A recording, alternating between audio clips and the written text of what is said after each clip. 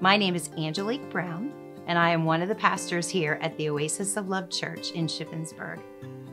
The scripture reading for this week's Advent is, Now there were in the same country shepherds living out in the fields, keeping watch over their flock by night.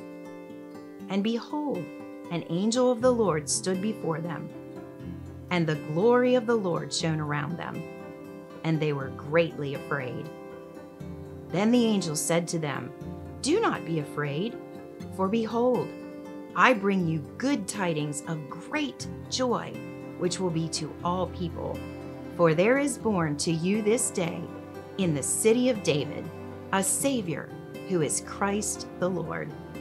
And this will be the sign to you. You will find a babe wrapped in swaddling clothes, lying in a manger. Luke 2:8-12. When reading this passage of scripture, one of the things that comes to my mind is the fact that the shepherds were just going through their daily routine. They were out in the fields taking care of the sheep. It was pitch black out there. Of course, they had some fires lit, I'm sure, along with the light of the stars and the moon.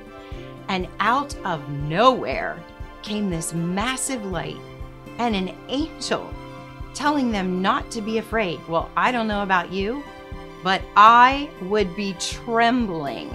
I would be so afraid. But the angel brought to them great news, tidings of joy. Joy means exhilaration, rejoicing.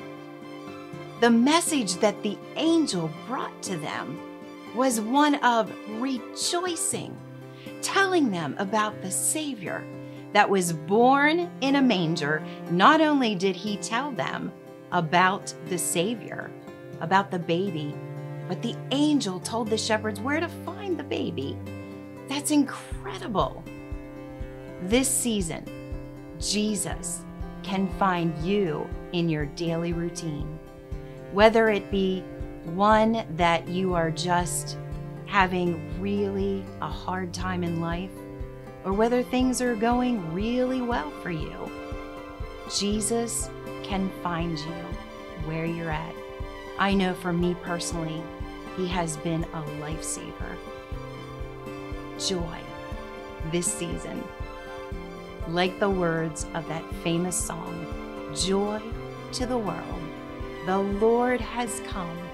Let earth receive her King. Let's open our arms this season and embrace him as our King and accept his joy. Merry Christmas.